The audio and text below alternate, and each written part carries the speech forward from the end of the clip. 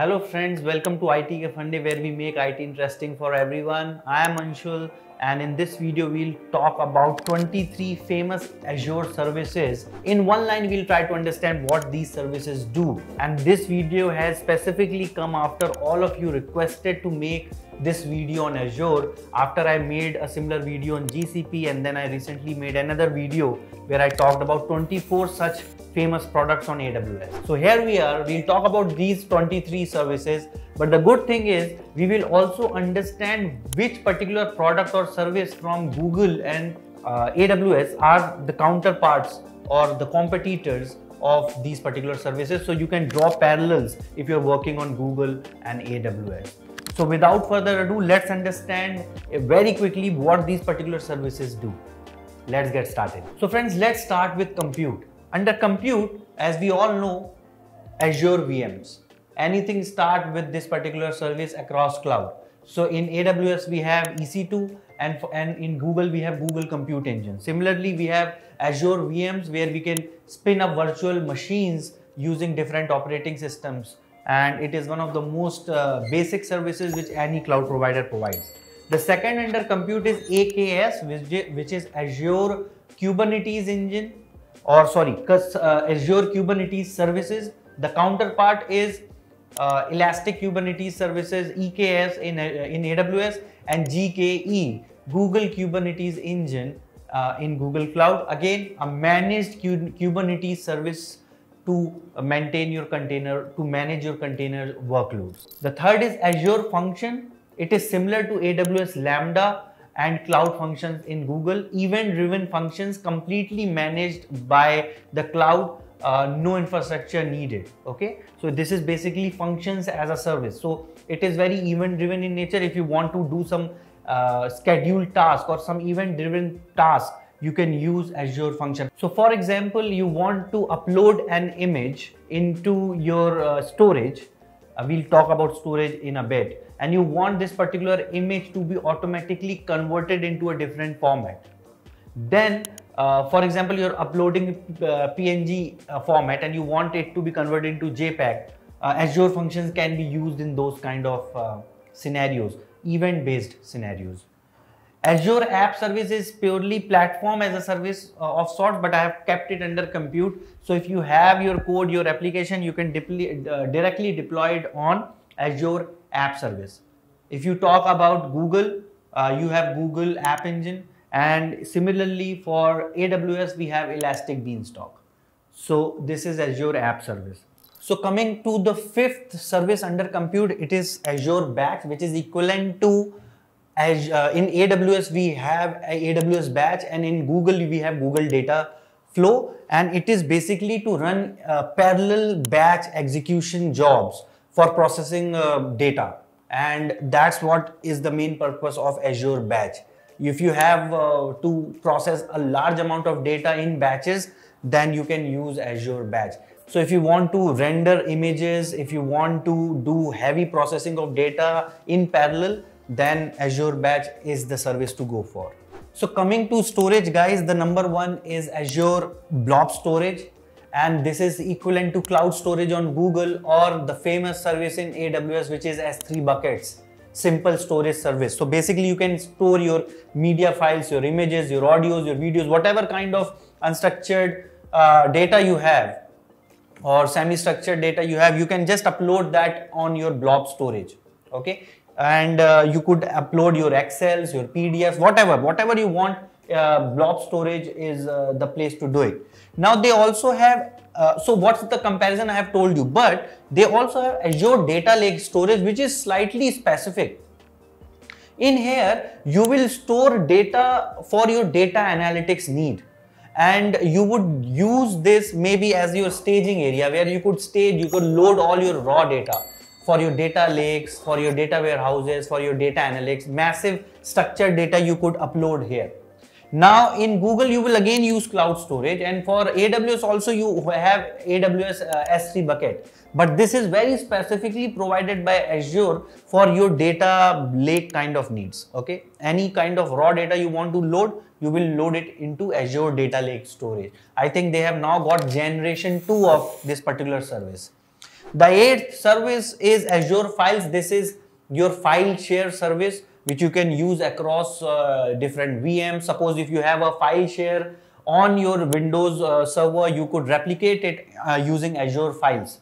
So comparing it to Google, you have Cloud File Store and Amazon EFS, Elastic File Store, I guess. So this is Azure Files. So guys, coming to the databases, the ninth service under database is Azure Cosmos DB, which is basically a globally distributed NoSQL database. Now, if you compare it to Google, you have, I think, Google Data Store as a NoSQL database, and in Amazon we have DynamoDB. For relational workloads, we have Azure SQL Database. So this is their platform as a service, fully managed. If you want to have your SQL data, you have a SQL database, you want to migrate, you can migrate it on Azure SQL Database. So this is their completely managed service. Then they also have customized service for Azure DB, for Postgres, as well as for, I think, MySQL. So comparing it with AWS and Google, on AWS we have AWS RDS, which is a relational database service, and on Google side we have Google Cloud Spanner, which is again a relational service, but then you also have Cloud SQL, Google Cloud SQL, which you could use. So now coming to the networking category, we have Azure CDN, which is Azure Content Delivery Network. For AWS we have CloudFront, and for Google also we have Google CDN, Content Delivery Network. And this is basically to provide services at the geographical locations across the globe, and that's why for faster performance we deliver the content right at the edge, right where the customer sits, and that's what Content Delivery Network does. The second is your Azure VNet, very important, the base, because this is your virtual network. You segregate and create groups of resources within your private network on cloud. For Amazon, we have Amazon VPC. For Google also we have VPC, which is called as Virtual Private Cloud. Same concept, we call it here as VNet. Azure Express Route helps you connect the bridge, connect the link between your cloud and your on-prem infrastructure. So for AWS, we have AWS Direct Connect, I guess, and for Google, we have interconnect services, Google Cloud Interconnect. So these are the basic networking services which you need to be aware of. So now coming to the management side, we have Azure Active Directory, a very comprehensive service which provides your identity and access management. We have IAM in AWS, we also have IAM services on GCP, and similarly Azure Active Directory provides these services to Azure customers. Azure DevOps is a suite of services to provide all kind of DevOps tool under one umbrella, very famous service. Nowadays people directly go to Azure DevOps because you get everything under the same bucket. We don't have anything called as AWS DevOps or Google Cloud DevOps, but they also do have all the suites suites of services available. For example, for AWS we have code deploy, code build, all those kind of things are there. Okay, so they also have those services, and then for Google we have cloud build, cloud deploy. I might be wrong in the naming, maybe if I am incorrect somewhere, I'll put it on the screen, okay? But yes, Azure DevOps is a very important service. So coming to Azure Monitor, as the name suggests, monitoring all the different resources across cloud, your Azure cloud, you use Azure Monitor. For AWS, we have AWS CloudWatch, and for Google, we have Cloud Monitoring. So these are the management services. So coming on the analytics side, we have Azure Synapse Analytics, which is basically providing all kind of data warehousing solution or data warehousing or analytics services on Azure. If you talk about Amazon, we have Redshift for that, and on Google we have Google BigQuery. So this is Synapse Analytics for your data warehousing workloads. Azure Data Factory is nothing but your ETL tool. For AWS, we have AWS Glue. For Google Cloud, we have Google Cloud Data Fusion. Data Factory is a very user-friendly tool to create your ETL pipelines, to create your data pipelines by a very good user-friendly UI. Coming to the booming part of the industry nowadays, which is machine learning, we have Azure ML. and Azure ML provides all kind of machine learning services for collecting, training the data, and creating, training your machine learning models. Everything is done with a very user friendly manner. You don't need to be a data scientist for that. You don't need to deploy your own models. You can use Azure ML.